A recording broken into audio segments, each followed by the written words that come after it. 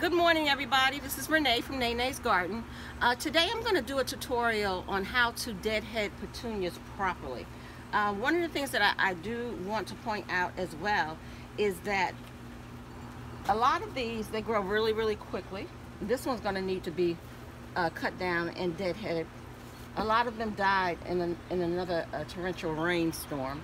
But what we're going to do is cut this down. But the reason why I wanted to show this one is many times they grow out, okay, and they need a larger container like any other plant or flowers as they grow. Sometimes you have to transplant them. So what I did is I had another hanging basket.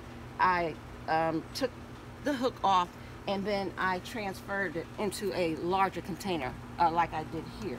Okay, so we're going to actually deadhead this one, and as you see, as soon as I took this out of that, this is what happened. It just fell forward because it's grown out so much.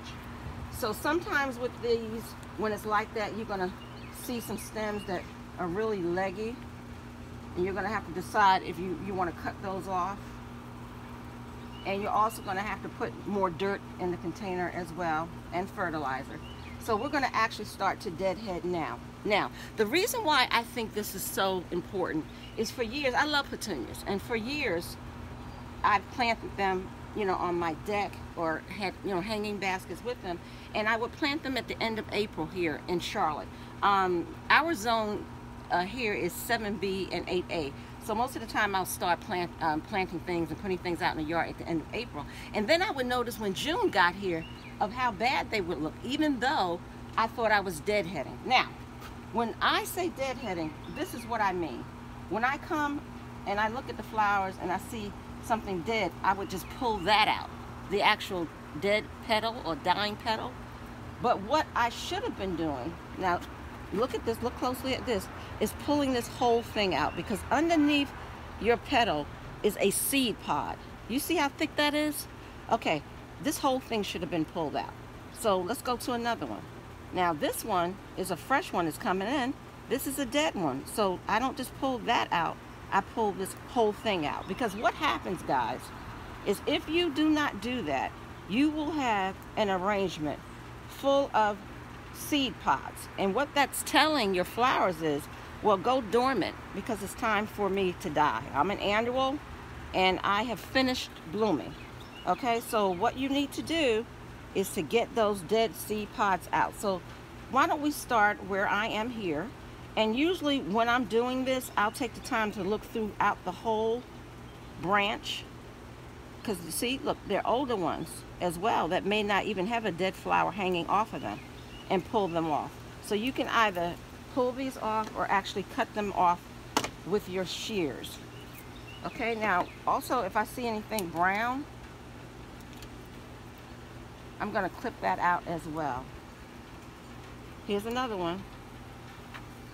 Just pull it off. These need some water too, that's why they're looking like that. This here, I'm just going to cut down. Just go to this stem. Any of this brown stuff, just get out of there. Because if you do not deadhead and pull off dead leaves and anything that's dead in your arrangement, the energy that the plant needs to grow is going to continue to go and try to sustain that dead stuff as well. When you cut it away, then the energy can go to the new blooms and the new leaves that are forming. Anything yellow, I'm turning. If something looks like it's about to fall off, just chop it off. Just take it right off. And part of doing this is also cleaning up your plant to make it look better. See, here's a seed pod. Look at that. Look at that. They're all over this. And I particularly see this when you have a rain for more than 2 days or so, continuous rain.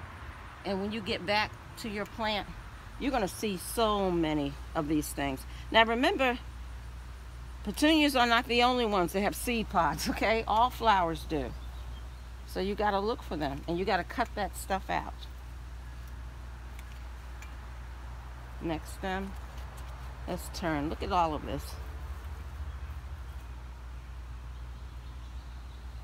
I'm just going to cut that out.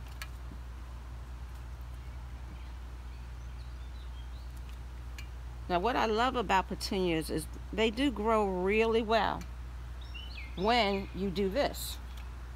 So after you cut it down, it may not seem as full as it looked when you began. But when I tell you it's going to grow back faster, it is.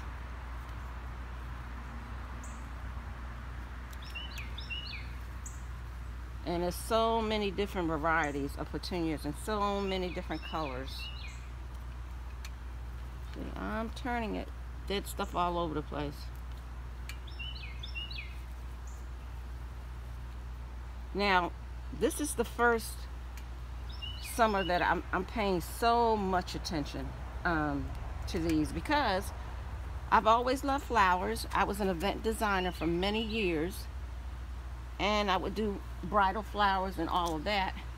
But I never really was into growing things myself, so I know the way things should look and how to make things really pretty. So yeah, I would buy the flowers and I would put them out, but I didn't want to take the responsibility really of learning and educating myself on how to grow things properly. And I would say that this season is the first time that I'm doing this, and that's why I started this blog, so that beginners that are learning like myself, we can learn together and make mistakes together.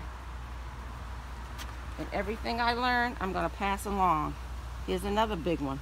I like the big ones like this. Can you see that? There's no mistaking that. And be very careful, because you have old seed pod, but sometimes you may have something new coming up that may kind of look like that. And cut that out by mistake, and you don't want to do that. Let's turn over here. Here's another one. And I'm just amazed. Oh my goodness, when it rains, oh boy, these things die out quickly, and then there are the seed pods all over the place. Now, look at that. Now see, that's not a seed pod. You see that fleshy part in there? That's actually a petal that's maturing. So you have to be very careful. You don't want to cut the good stuff away, because it's right next, it could be right next to a seed pod. Just cutting it out. Look at all of these. Oh my goodness.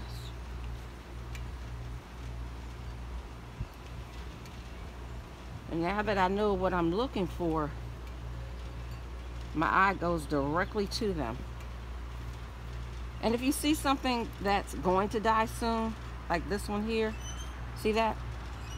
Just take it off. And see, this is when the shears come in handy, when they get really, really close. And I don't want to pull the good stuff off. I can use my cutting shears. See, look all through there. So I'm looking through the whole stem, and I'm turning again. See, a lot of this was messed up from the rains. Here's another one. Look at that.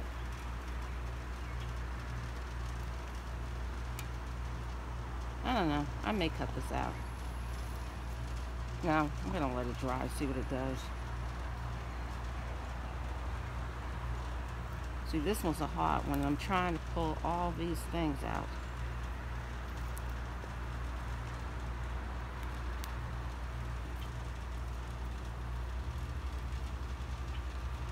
All right, I'm turning.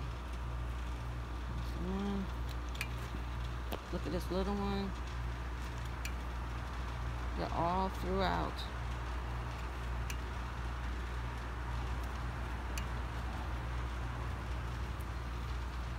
Just pull it out. Just pull it out, the whole thing. Okay, and here's one that's about to die. And you know what? I'm just gonna cut above that last leaf and start that one over again, because it's gotten so leggy, and I'm gonna do the same thing with that. Even though I hate cutting blooms, now I'm getting more confident about them coming back. Okay, so it may be looking a little skimpy now, but I'm telling you, in a week or two, it'll be back. All right, so that is our tutorial today on pruning petunias properly, and I sure hope that you've gotten it. So let me show you one more just to show you again. That's a seed pod. Look at that inside, and that's a big one. You need to always cut all of those out as you're watering. Every day as you're watering, you need to observe and look at your plant for those seed pods. So water and examine at the same time. If you stay on top of it every day, you won't have to go through what I just went through, okay? So thank you for tuning in today to Nene's Garden, and I'll see you guys later. Bye-bye.